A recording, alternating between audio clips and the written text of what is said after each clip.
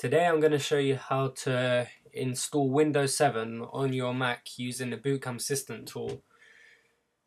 The reason for me wanting to install Windows 7 is because there's not a lot of games out there for the Mac, but there's loads of games out there obviously for the PC. So my plan is just to have the Mac here for when I'm designing stuff, doing work, etc. And then just boot up as the Windows 7, boot up as a PC when I want to play games. So what you're going to need to do this is you're going to need a Windows 7 ISO that has to be a 64-bit version. I got mine from a friend, but I'm sure you know how to get your version of Windows 7 one way or another. And then the next thing you're going to need is you're going to need a USB. I'm using a 1 terabyte Samsung hard drive, which I bought for £40 off Amazon. I didn't buy it specifically for this. I bought it because I just store loads of films on it. This is it here.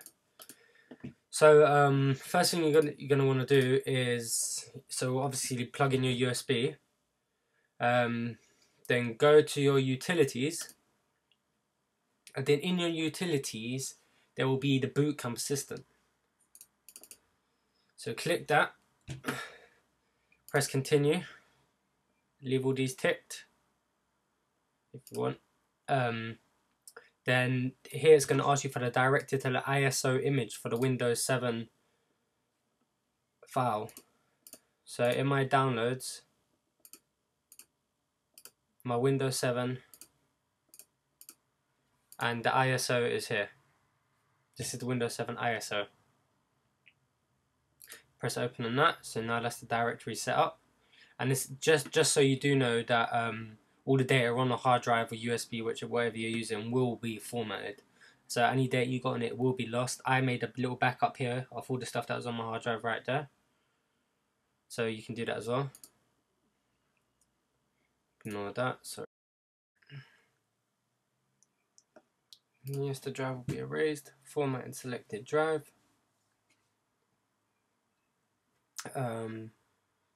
I'm not going to use this, no.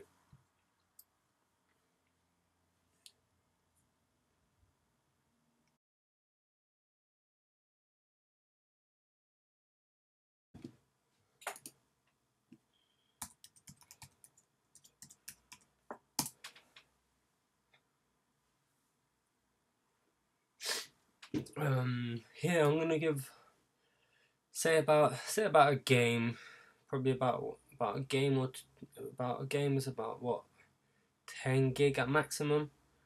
So give about 100 gig, yeah, 103 gig is enough for me. I think Windows, yeah, 103.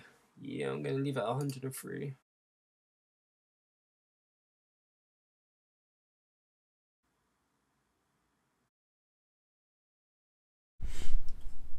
So I just shut down the Mac. Of course I can't screen capture, so I have to change my mobile phone to show this part. So let's switch the Mac back on, and hopefully we get the option to boot up as a Windows computer rather than Apple. So let's see.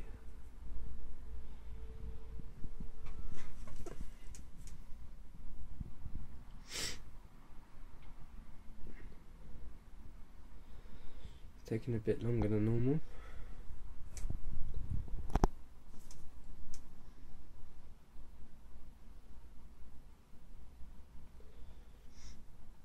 And as you can see, it says booting from bootcamp assistant created. And look, Windows is loading.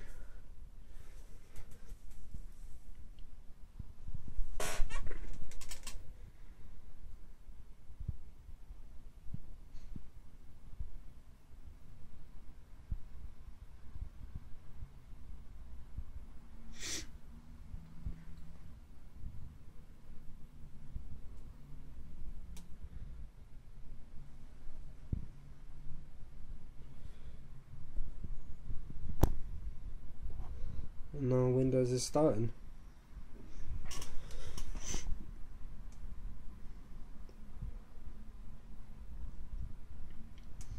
And I guess that's how you boot up your Mac, so it's now a PC.